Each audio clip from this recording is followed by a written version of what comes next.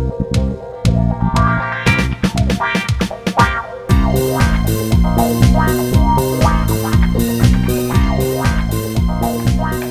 morning and welcome to สับข่าวง่ายนิดเดียว for this Thursday, the 9th of March 2017. I'm Andrew Biggs. Let's have a look at the news. เช้าวันนี้ข่าวมากมายครับวันนี้เราจะเริ่มที่หนังสือพิมพ์ The Nation ครับเช้าวันนี้มีการใช้สำนวนที่น่าสนใจมากครับในพาดหัวข่าวนี้ Minister under fire จริงๆแล้วมันมี2เรื่องที่ผมอยากจะฝากกับพาดหัวข่าวนี้ที่น่าสนใจครับเรื่องแรกก็คือในพาดหัวข่าวภาษาอังกฤษมักจะละทิ้งหรือตัดทิ้ง verb to be is am are ส่วนใหญ่เป็นอย่างนี้ครับเพราะว่าพาดหัวข่าวของภาษาอังกฤษมักจะเป็น present tense ครับเราจะตัดออกไม่ได้หมายความว่าคุณเองครับก็สามารถที่จะตัดออกเวลาเขียนหรือพูดแต่เพื่อความกระชับเพื่อที่จะให้ทุกสิ่งสามารถที่จะเข้าไปในพื้นที่นั้นในหนังสือพิมพ์หรือในสื่อครับเขาจะตัดออกอย่างเช่นในพาดหัวข่าวนี้ Minister is under fire จริงๆแล้ว is ครับก็ควรจะอยู่ในพาดหัวข่าวนี้เหมือนกัน Minister is under fire หมายถึงมีรัฐมนตรีถูกตำหนิครับอันนี้คือความหมายของคำว่า under fire ในภาษาอังกฤษคือ fire ที่นี่ไม่ได้แปลว่าไฟไหม้ครับเป็นการยิงเพราะฉะนั้นถ้าคุณ under fire หมายถึงคุณเป็นเป้านะครับของคนที่กำลังยิงปืนอยู่ครับในเชิงสำนวนความหมายคือถูกตำหนิครับมีคนมาว่าบอกว่าไม่ดีประมาณนี้ครับแต่ว่ามันเป็นรูป passive voice ครับ Minister is under fire คือรัฐมนตรีถูกกล่าวหาหรือถูกตำหนิประมาณนี้ครับ Bangkok Post เช้าวันนี้มีเรื่องที่เกี่ยวข้องกับสายการบินไทยและ Airbus บริษัท Airbus มีเซ็นข้อตกลงกันเพื่อที่จะสร้างศูนย์ซ่อมบำรุงเครื่องบินในประเทศไทยโดยเฉพาะที่อุตภเปาเขาเขียนว่า Thai Airbus Strike Investment Deal อีกครั้งหนึ่งครับ Thai Airbus Strike Investment Deal Thai เห็นมีตัวอักษรสูงๆทั้งนั้นเลยครับ THAI อันนี้คือวิธีที่จะพูดถึงสายการบินไทยหรือ Thai Airways International ส่วน Airbus ก็คือบริษัท Airbus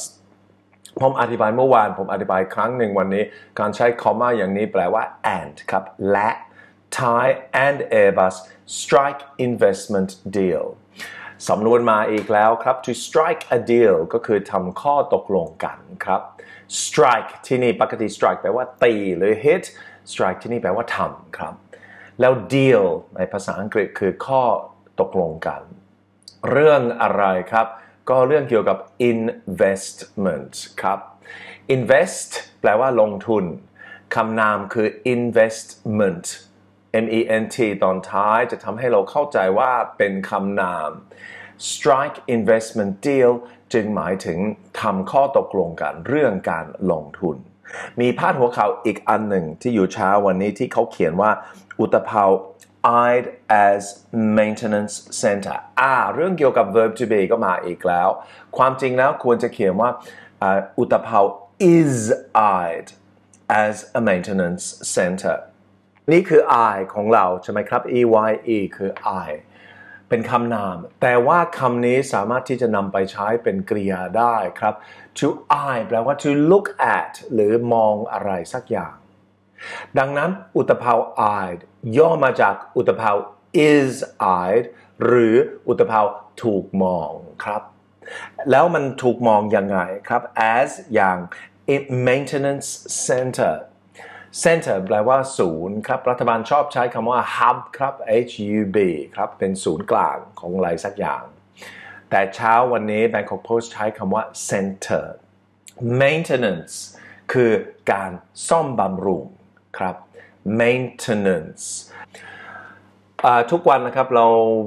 ถ้าเราเว้นข่าวเกี่ยวกับวัดพระธรรมกายนะครับรู้สึกว่าเราไม่ครบใช่ไหมครับวันนี้หน้าหนึ่งของ Bangkok Post ก็มีเรื่องนี้ครับ DSI to end temple siege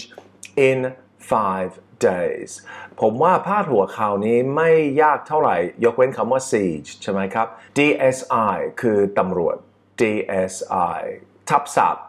แต่ที่จริงแล้วมันย่อมาจาก Department of Special Investigations ครับซึ่งเป็นหน่วยงานของการสอบสวนพิเศษครับตัวย่อคือ DSI เขาจะทำยังไงครับเขาจะ end ก็ยุติเลิก Temple siege in 5 days คำว่า siege S-I-E-G-E ครับแปลว่าการล้อมหรือบุกรุกก็ได้ครับ siege ก็คือแบบเข้าไปที่ใดที่หนึ่งด้วยความรุนแรงครับถือปืนประมาณนี้อันนี้ก็คือ siege ในภาษาอังกฤษ Temple siege คือบุกรุกเข้าไปในวัดแล้วเขาจะทำยังไงครับ in 5 แปลว่า end in 5 days คือเขาจะเลิกภายใน5 วัน in ที่นี่แปลว่าภายในครับภายใน5 วันเรื่องนี้เคยพูดมาหลายรอบแล้วครับว่าถ้าจะพูดถึงจำนวนเวลาครับก็ใช้คำว่า within หรือ in ความจริงแล้วใช้ within ในประโยคนี้ได้ครับความหมายก็เหมือนกัน within 5 days หรือ in 5 days ภายใน5 วันไปกันต่างประเทศครับเรามีเรื่องที่เกี่ยวข้องกับการประกาศชื่อเอกอัครราชทูตของสหรัฐอเมริกาประจำประเทศรัสเซียตอนนี้รัสเซียกับอเมริกากำลังไม่เป็นมิตรกันเพราะฉะนั้นตำแหน่งนี้ค่อนข้างจะสำคัญและทุกคนจะจับตามอง CNN เขียนว่า highest profile US ambassador แล้วก็เครื่องหมายคำถามเพราะว่าเขาจะถามว่าใช่ไหมคำว่า ambassador คือเอกอัครราชทูตครับ ambassador แล้วเขาจะเป็นยังไง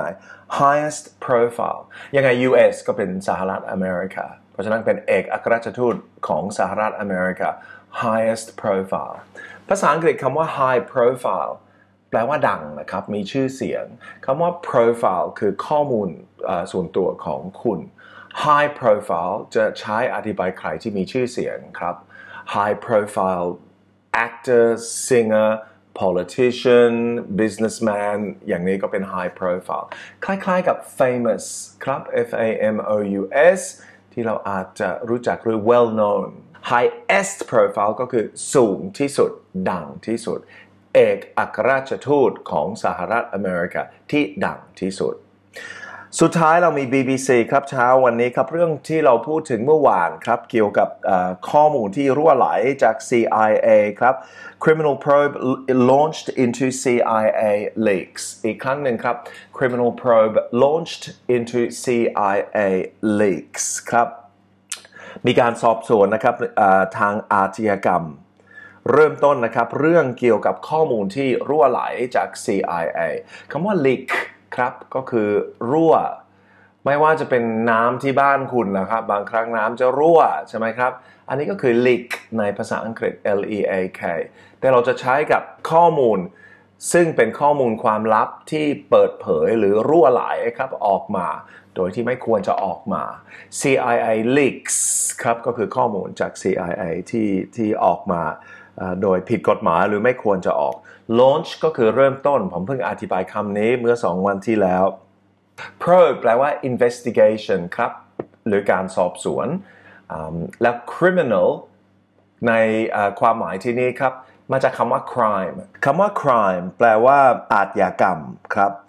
C-R-I-M-E crime แต่เมื่อเราสร้าง adjective ครับต้องเป็น criminal ก็คือซึ่งเกี่ยวกับอาชญากรรมนะครับหรือทางอาชญากรรมก็ได้ยังใช้ในความหมายว่าอาชญากรด้วยครับ criminal ครับเป็นบุคคลที่กระทำผิดแต่ที่นี่ criminal probe คือการสอบสวนทางอาชญากรรมครับหมดเวลานะครับสำหรับผมวันนี้ Have a wonderful day see you again tomorrow on สับข่าวง่ายนิดเดียวครับสวัสดีครับ